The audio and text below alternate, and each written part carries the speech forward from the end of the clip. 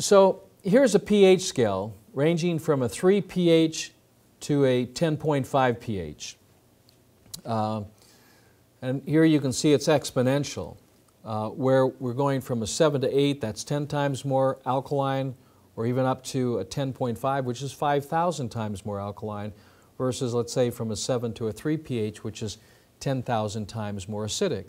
And what that means is the body becomes more acidic. It means it contains a higher concentration of positive charges or hydrogen ions.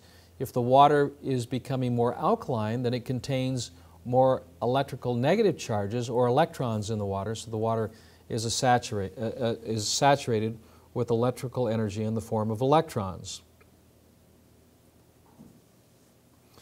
As I've tested many different substances, like orange juice, for example, I have found that the pH of orange juice is highly acidic. Here we have a product, Sunny Delight, with a pH of 2.81, with an electrical charge which is saturated with hydrogen ions, which is then expressed in a positive charge at 232 millivolts. Bud Light has a pH of 4.25, which is also acidic and also carries an electrical charge which is saturated with hydrogen ions, giving an electrical reading in millivolts of 177 millivolts. Coffee at 5 with positive 140 millivolts. So when we look at some of the most common fluids that people are drinking, we find out that they're moderately or highly acidic, and they carry a charge that would pull energy from the body rather than contribute energy to the body. Now this is an important thing to understand, because as we're putting alkalinity in our body, this is actually contributing to our alkaline bank account or our alkaline reserves. When we're pulling energy or alkalinity away from our bodies, this is going to deplete our alkaline bank and, of course, create a symptom of enervation. And the biochemistry is very, very extreme. For example, one of the metabolites or acids from metabolism is carbonic acid, or H2CO3. Well, carbonic acid is highly acidic, and it takes 20 parts of sodium bicarbonate, which is what the stomach produces, in order to neutralize this metabolite from metabolism. It takes 20 parts of sodium bicarbonate to neutralize 1 part of carbonic acid in order to maintain a normal pH of 7.365. So the body is constantly in need of alkalinity. The body is constantly starving for more electrons. It takes it from our food, it takes it from the water we drink, it can even take it from the sun. We absorb it through the skin. So many ways to get electrons into our body, but this is what our body feeds on. You see, our bodies are electrical. They run on electricity, not on calories, not on sugar, not on proteins, not on carbohydrates, not on fats, but it runs on the electrical potential of what we're drinking, what we're eating, and what we're absorbing. Okay? So it's very, very important to understand that it's just about impossible to over-alkalize, because the ratios are quite extreme in the biochemistry of our bodies. This is a picture of blood from one of my clients that I took many years ago, who was on a highly acidic diet, incorporating lots of sugar and animal proteins. You'll notice that the blood is irregularly shaped. And of course, in the plasma, you see entities there that look like ping pong balls. These are what are referred to as Y-form yeast, a lot like Candida albicans. In the right side, you see the unhealthy organization of the way the blood coagulates. I'll show you here in a minute what healthy blood looks like when it coagulates, but it should not have any of these white areas at all. The actual clot should be tight, should be held together with a protein called fibrin, and there should be no spaces or missing red blood cell conglomerate. Here we see in the center, we see round, symmetrical, round protein pools, which indicates an irritation or an inflammation of the base of the body, which would be your reproductive organs or your bowels. Where here in an AIDS patient who had been on AZT and other chemical drugs for over 10 years, we see a clot that is hypocoagulated, which is common in a degenerative condition, where there's lots of red blood cell conglomerate missing. Here is the healthy state of the red blood cells when you're on an alkalizing lifestyle and diet, particularly when you're hydrating with electron-rich alkaline water. The red blood cells are round and symmetrical, even in color, even in shape, even in size. The plasma is clear or clean. There's not a lot of cellular debris. And when we look at the way the blood coagulates, there's no missing red blood cell conglomerate where there's just white pasty masses. It's just one mat of red held together with a protein called fibrin, tightly held together in a hypercoagulated state.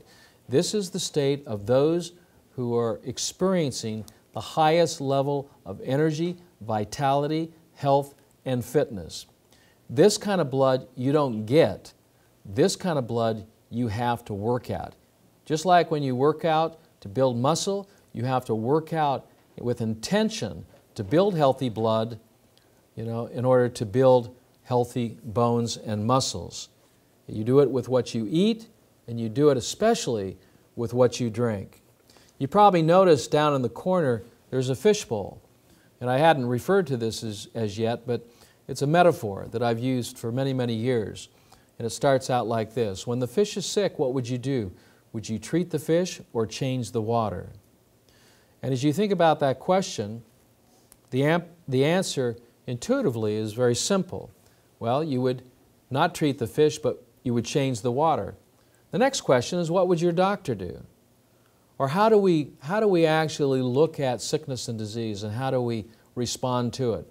We respond to the treatment of the organs that are sick, rather than realizing that the organ or gland or tissue that is sick or diseased is only as healthy as the water it swims in, much like the fish.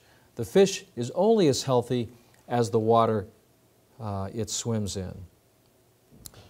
So if overacidification is bad, then how does our body take care of this problem?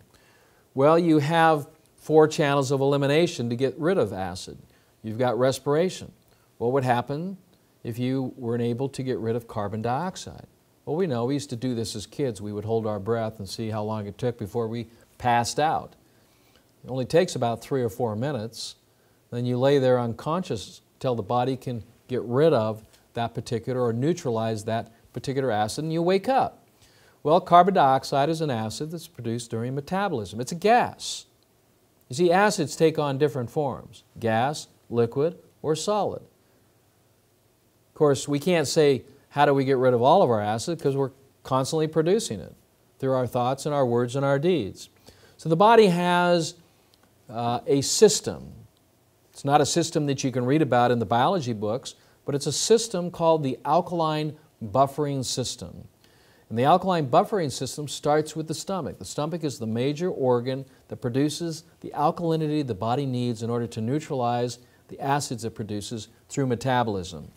That particular alkaline compound is called sodium bicarbonate.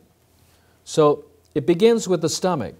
As the stomach produces sodium bicarbonate, it delivers it by the circulatory system, the blood, to the various glands, so the salivary glands. What does the salivary gland release? It releases a compound called sodium bicarbonate. It also fills up the pylorus glands, the lubricant glands. The pancreas, as a gland, secretes sodium bicarbonate to raise the alkalinity of the food that we eat and the liquids that we drink. Well, our body becomes overwhelmed with acid from lifestyle and dietary choices. If we smoke tobacco, if we chew tobacco, if we take pharmaceutical or recreational drugs, if we're drinking acidic water, if we're not exercising and removing acids through the pores of our skin, acids build up. So what we eat, what we drink, and even our thoughts can create an overacidic body, overwhelming our body systems. and we go into what I call the alkaline buffering deficit. Now, where we're in an alkaline buffering deficit, what do we experience? We experience the 7 stages of acidosis. We experience enervation, irritation, sensitivities, catarrh or mucus buildup, inflammation, induration, ulceration, and unfortunately, we're seeing this more and more and more. We're seeing degeneration. This is the effect of a buffering deficit. Anyone who is sick or tired has been in a buffering deficit, an alkaline buffering deficit, for months and for years. So the buffering effect is where the body starts responding to these acids. It starts neutralizing, as I gave you an example earlier, the body will actually take, the stomach will produce the sodium bicarbonate, pull that into the blood to neutralize metabolic acids, and you end up with hydrochloric acid in the stomach, which is a waste product of sodium bicarbonate production. Do we need hydrochloric acid in the stomach? Absolutely not. You see, the stomach is not an organ of digestion. The stomach is an organ of contribution. Its main contribution is to manage the alkaline design of the human body. It's not to digest food. In fact, you only have one instrument to digest food, and that's your teeth.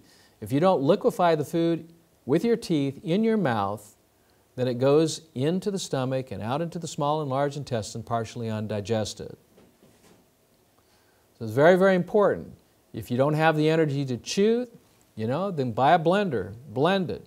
Buy a juicer, juice it. But get it into a state that the body can utilize the energy and life force of that particular food. When we're looking at the small intestine, and we realize that food has to be in a liquefied state, but on top of that, it has to be in an alkaline state. That liquid has a pH, ideally, of 8.4. So it's very, very important that we help support the alkaline design of the body and the liquid and keeping those fluids liquid by adding alkaline water. And so which is very, very strange for most health practitioners, to actually recommend drinking alkaline water when you're eating. Because what we've been told is now in opposition, or actually the reverse of what we should have been told and need to understand. And that's it. That is that here again, when we drink with our meals, we neutralize the acids of the stomach as the stomach is secreting alkalinity of the food to prepare it for biological transformation in the crypts of the small intestine. It is in the crypts of the small intestine, this liquefied food at a pH of 8.4, that you've helped to support by drinking alkaline water. You can then transform this food into embryonic cells that become the erythroblast in our new blood that travels through our circulatory system to become the new body cells. It all begins in the crypts of the small intestine. This is one of the reasons why I don't recommend eating foods that do not digest. They don't break down. Well, what foods would those be? Well, that would be beef, chicken, pork, and fish. They do not completely liquefy. So if you're going to eat any of these types of foods, you need to put them in a blender and juice them. You've got to get them into a liquefied state, because if chicken goes into the small intestine partially undigested, it falls into the crypts of the small intestine, ferments, rots, and destroys the root system of your body. And then what happens then is you stop producing healthy blood. And when you stop producing healthy blood, you cannot produce healthy body cells. This is probably the most important critical point that I can mention, and why I recommend drinking alkaline water. It is so critically important that we keep the fluids of our body alkaline from the mouth to the stomach, and especially in the small intestine.